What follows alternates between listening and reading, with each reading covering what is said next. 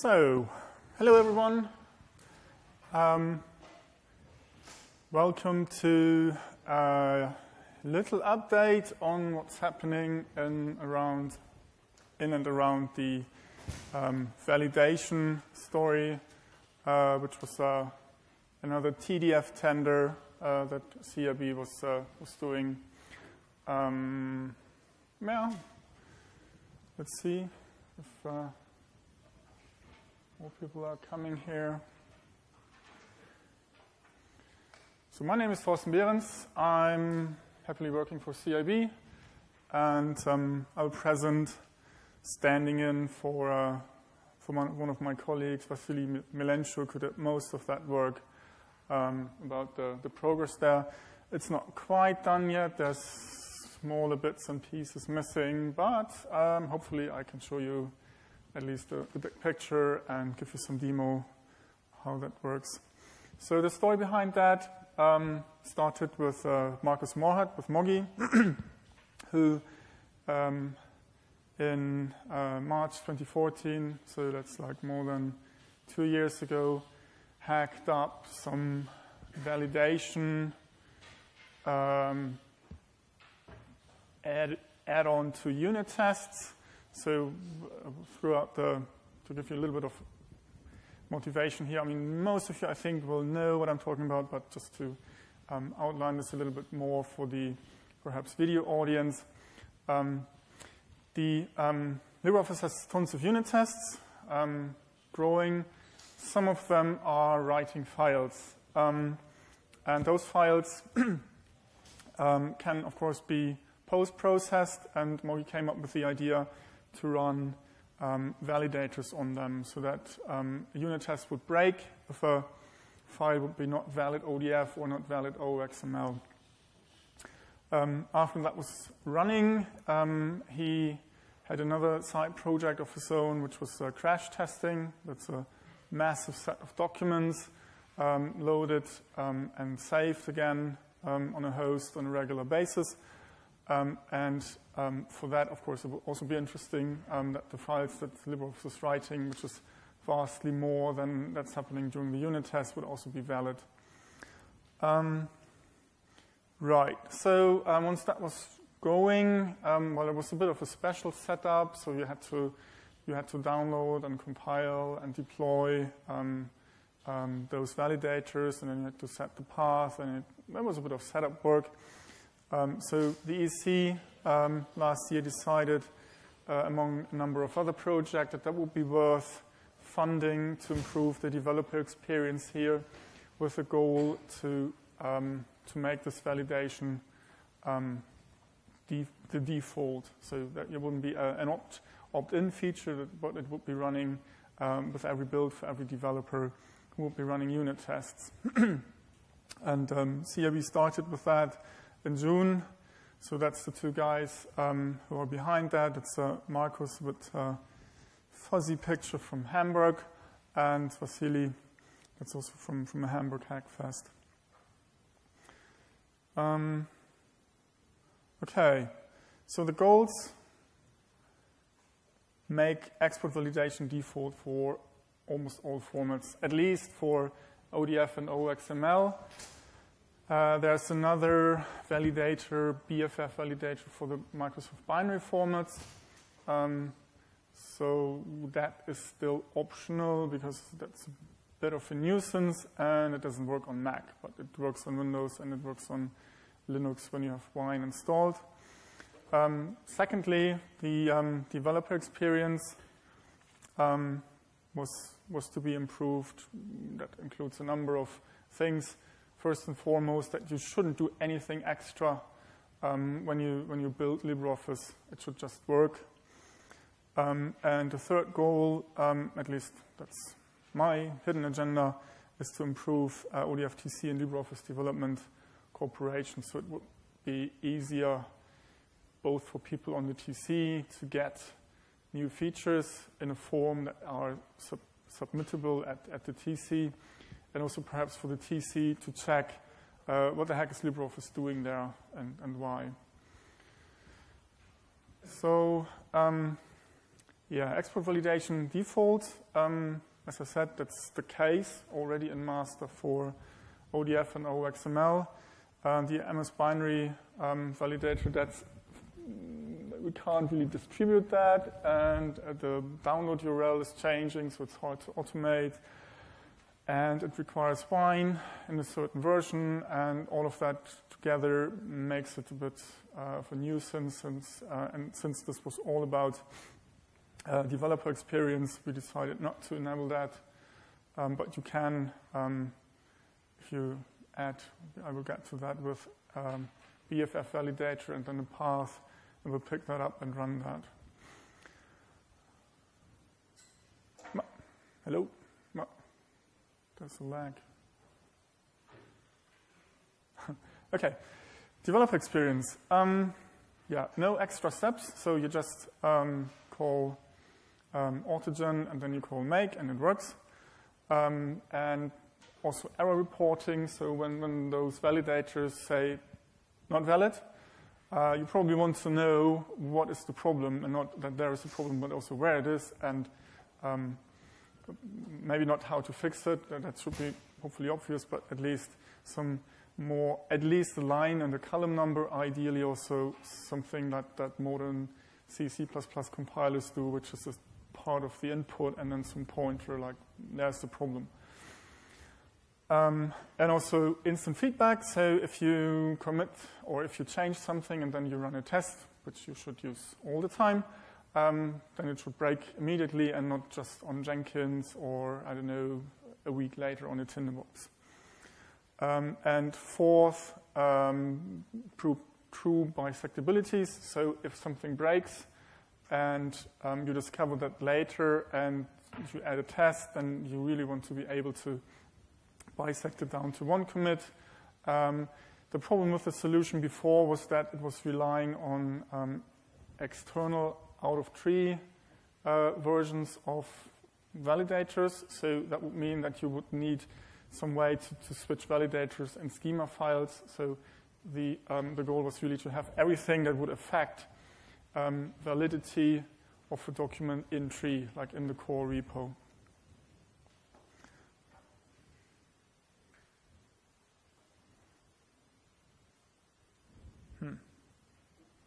Someone needs to bug fix this.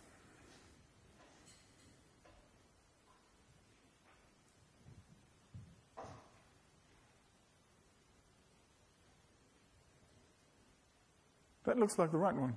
Okay. Yeah, TC and development. So there's 2 people, I think, 3 people from the project on the TC. Regina, Michael. No, 4. Regina, Andras, Michael, and yours truly. And, well, so it's been in the past usually that it was kind of, people had to invest time and effort to extract or to set up or to write schema changes, to write prose, and then like go and take that to the TC. So there was usually nothing immediately useful that we could use, and at least now it should be possible that the schema updates, the schema changes should be a side effect of developing LibreOffice when you touch formats. Yes, and the other way around also, and we committed to do that, is to provide updated schema. So right now ODF 1.3 is in the making, and there's some kind of hidden repository at Oasis. And there's several branches, and there's schema changes and prose changes, and kind of distilling that out and providing the current development version of Open Document format 1.3 in a way that a LibreOffice developer could consume that. That would also be nice. So that if there's a problem, LibreOffice would know early on, and vice versa.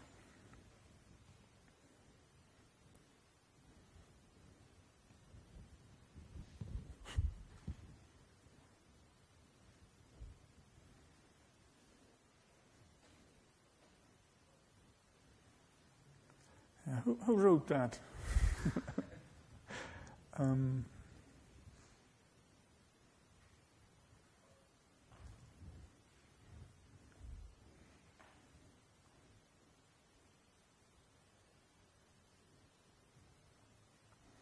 Okay, so hopefully that slide stays now. Yeah. Okay, so as I said, setup is really autogen, sh, and make. So what happens is that the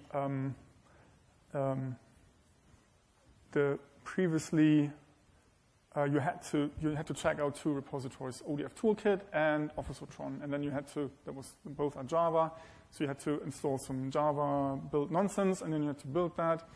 Then you had to stick that into your path, but not the jar file, but some script that was kind of calling Java with jar and a kiloton of arguments. And what happens now is there are pre-built versions of that. Really didn't like that at all, but well, it's just for the testing. It's not really shipped anywhere.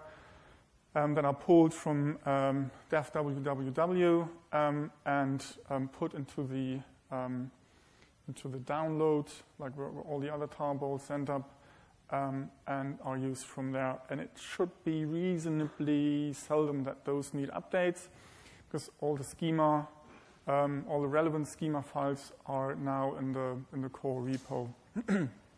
So there will be the occasional update for whatever reason. Someone discovers a bug in the, not in the schema, but in the extra schema validation that would still need to be changed in the out of tree repos, but beyond that, it should just work.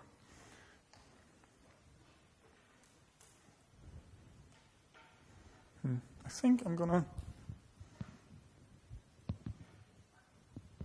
fail to switch slides profoundly.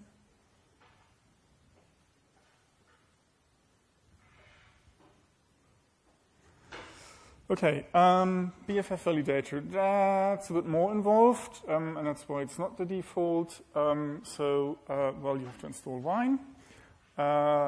Depending on well, if you're in Windows, then you don't have to install Wine. Well, you can, but it wouldn't make a difference. Under Linux, you install Wine. Under Mac, I haven't tried it. Perhaps it works, perhaps it doesn't. But it's not the default anyway, and I don't think we have very many developers who run Mac. Is their main platform? Hands up, who's? Tor? No? Okay, so it wouldn't matter anyway, I suppose. Since, well, it really only matters if this is your primary platform, and if it's not your primary platform, then why would you care? Because you're hopefully running unit tests anyway, and it would never hit master as it is. So, right, and then you pull the installer from Microsoft, and then you extract it, and then you MSI exec it, and then it's installed in your home directory or wherever your .wine dir is. And then you can run configure with this dash with a BFF validator with the path to that, and it will run it just the same for a set of extensions, file format extensions that are Microsoft binary files. Unfortunately, we had to disable chart and writer validation because BFF validator said, no, ain't valid. And it's kind of a pain in the rear because BFF validator, we can't change error reporting there because it's closed source. And the error reporting basically says, chunk something, there's a problem, and then some error message that you have to Google for. And chunk something is also not really translating into, at least nothing that I would be immediately able to use. And what's worse is that it only reports one error. So if there are, I don't know, 20 errors, you have to fix it one by one, and you never know if you're done tonight or if you're done next year. There's something perhaps that could be done about that. I will get to that later. No? Or maybe this is repaint problems. Is that possible? Because of this really wonderful NVIDIA Optimus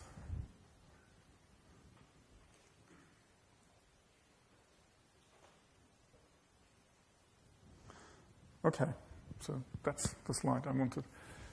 Sorry. Okay, yeah, I said most of what's on this slide. There's been quite some cleanup and consolidation going on, especially for the baseline requirements. So it turned out, and that was the tinderboxes in the end that told us that there's a number of build systems out there that only have Java 1.6, and at least Officer-tron, no, it was ODF Validator, wanted 1.7 because of one dependency. So that was breaking, and so we consolidated that and fixed it and inserted this target version all over the place. We added better error reporting, at least to the ODF validator. So that would now output a part of the input and some ASCII pointer to where the error happened. I will show that in a moment. We're used to that, so we just forked the ODF Toolkit project for having some fixes there, but I told Svante, and he, I think, reasonably happily took most of the changes there. OXML error reporting still, well, it's not bad. It tells you column, line, and column, but it could be improved a bit more. So, yeah, this is irritating. So, demo time. Let me try if that works. So,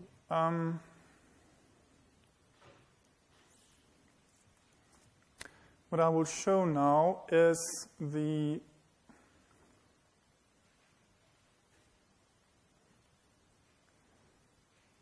that's the state. I don't know, is that visible? Hopefully. If not, just come to the front. There's lots of, yeah, but I can perhaps just increase the font size a bit.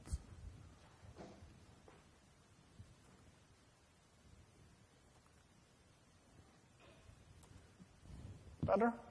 So this is ODF Validator, and what it's doing, it is here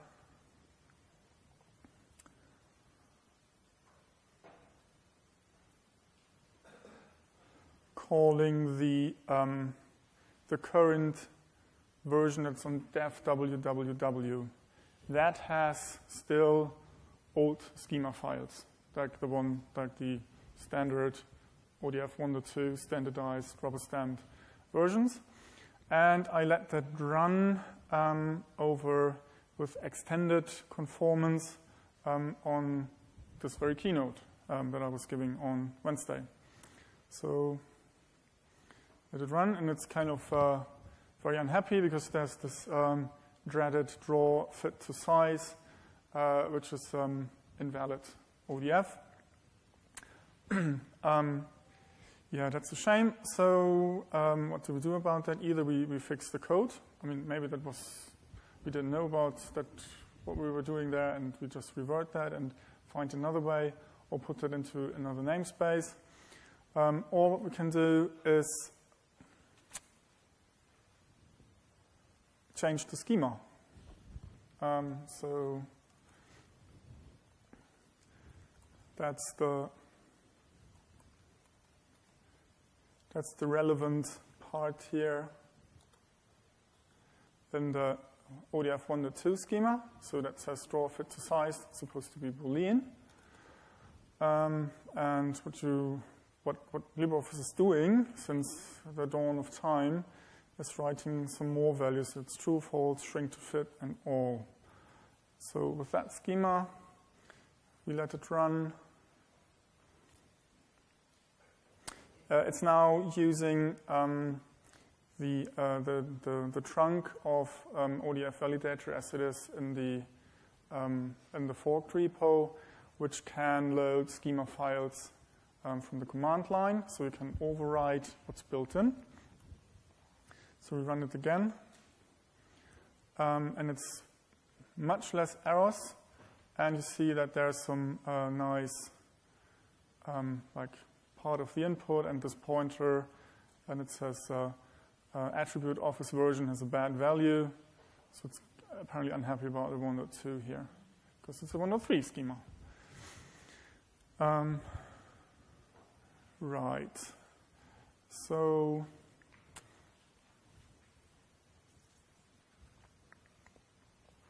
yes, and you can do that.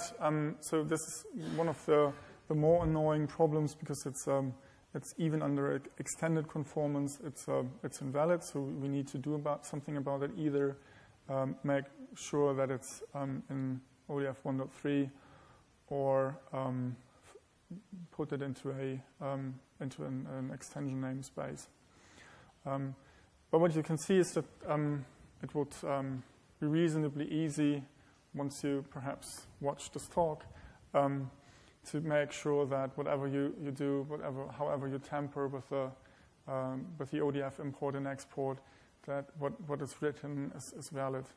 And if it's for some reason not valid, then you can change the schema, and people can monitor the schema changes reasonably easily, because it's just one place to watch and not, I don't know, 6 million lines of code to watch for changes. And then it can be discussed if it's a problem or not. And yeah, the same is true for the TC changes. They can very easily be brought back into the core repo. Another thing that could be done is to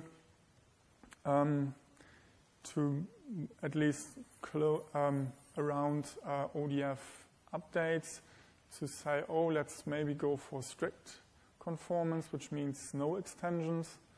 What also can be done is that we have various format export settings, 1.2 strict, 1.0/1.1. So those could be checked against the suitable schema files that are also in the tree now. The same is true for OXML. There, the schemas already have extensions.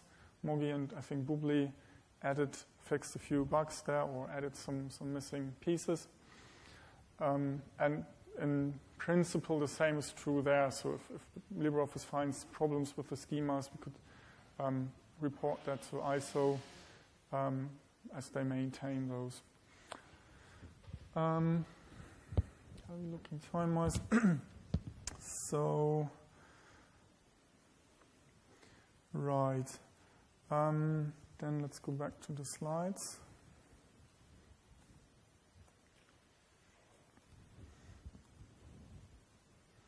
No, not thinking yet. Okay. I was mentioning a few things already that could be done going forward. Clearly, what's missing from the tender is integration with crash testing, so that what's happening here is also running with a crash test that needs a bit of tweaking there with the external scripts. I mentioned the strict validation, which is quite helpful, because with that, even extended or private namespaces would cause validation to fail. So if at some point in time we would have all the changes that we did upstream to Oasis, and it would be a standard or a draft standard, you could say, okay, from now on we switch on strict. And then if someone really needs another extension, then we would need to have a 1.3 extended, and then someone would need to add that to the tools option. So it's a nice way to kind of notice when that happens and make people aware of that they need to do something. I was referring to that earlier, so this whole binary, out of time. Are you serious? There's 5 minutes left. Okay, so sorry, I will hurry up. So binary formats. So there's a wonderful project called WinSchema from Jos van den Uwe, which is a XML description of the binary formats, which are reasonably structured with this OLE funny file format. And there's already, for the 3 major Office formats, there's already schemas there. So we could use that. and perhaps it gives us better debuggability, because if we run it, then we get pointed to, oh, this schema line such and such is violated here, and it might be easier to then go back to the code and find the place that's writing that. And another nice thing is that maybe we do not want to tamper with the standardized, rubber-stamped, all wonderful, never change them, ODF 1.2 versions. And if we don't, we can use schema includes. So we can have LibreOffice extended, and that includes the 1.2. And in this LibreOffice extended schema, which is just an include statement, and then lists those 5 additions or overrides that we have, and will be even more obvious. I mean, it's obvious enough if you know how to parse Git history, but now you can just have this one file and send it to Oasis and say, well, we need this kind of, or we would like to have this standardized. Okay, that's the end of time, or more than that. Thanks for your attention. Thanks so much, TDF, for sponsoring that. Thanks to all the donors that made that possible. I love you. Okay, that's it. Any questions?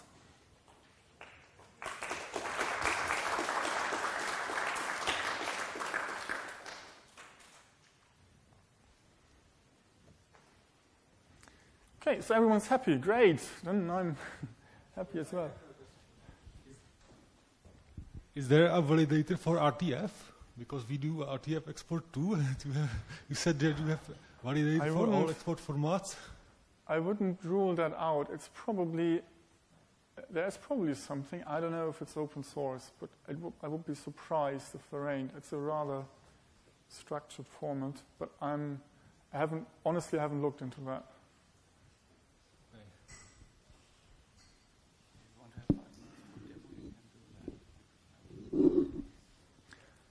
Okay. More questions? Any other question? No. Thank you. Great.